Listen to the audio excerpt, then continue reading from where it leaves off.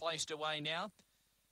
Second line quickly, follow them up, so we're ready to go. Race 2, number 2, I should say, is Elsie's Choice and is the favourite for race number 9. Green light on, ready, set to run. Racing, Elsie's Choice left quickly, beats off Jack Be Quick for early speed. It now rails to second. Capital K third, making ground out wider, and also Pay the Rent surging up deep on the track. Then came Sovereign Strike, last of all Ice Cream Lady. It's Elsie's Choice in front, no good thing though. Pay the Rent's coming after with also Jack Be Quick and then Capital K. Elsie's Choice around the turn. Jack Be Quick is trying to come at it. Jack Be Quick, Elsie's Choice on the inside. Just lasted from Jack Be Quick and Pay the Rent third. Capital K was fourth.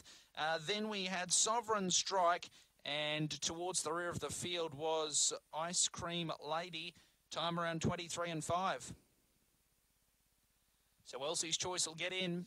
2 Elsie's Choice is the winner for Kevin Bewley.